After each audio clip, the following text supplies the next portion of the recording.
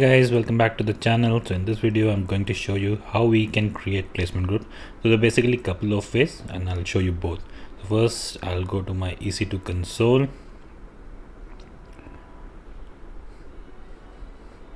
and I'll go to running instances. So before that, so on the left hand side down below you'll see an option to create placement group. So we'll come back to that. First I'm going to launch an instance. I'm actually not going to launch, I'm just going to show you how you can launch instance in placement group.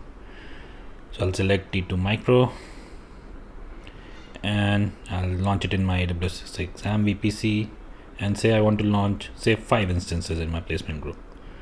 And down here in the placement groups option you can see add instance to placement group. So I'll check this and you can either add to an existing group or you can create a new group. So I'll create a new one.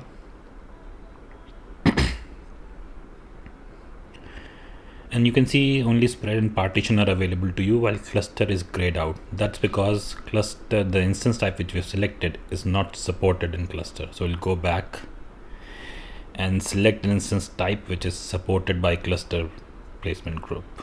I'll go down below and select some new instance type. So on the page which I've given you, you have the type of instances supported by cluster placement group. So yes, since it is out of my free tier account. And now if I go down, you can see cluster is available.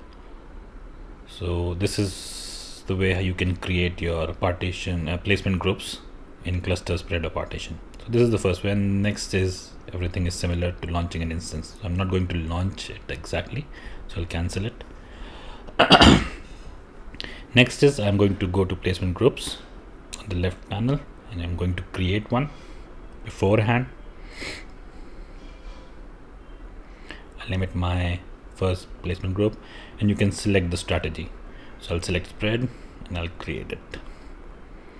Now I'll go back to my instances and launch an instance, try to launch an instance.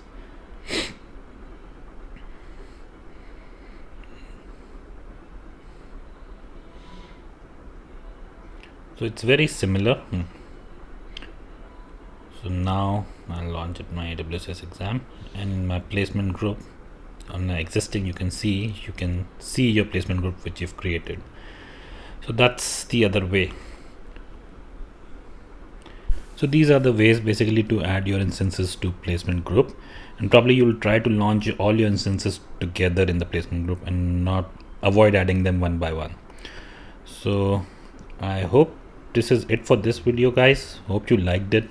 Please follow, subscribe to my channel, and we'll continue with our course in the next video. Thank you for watching.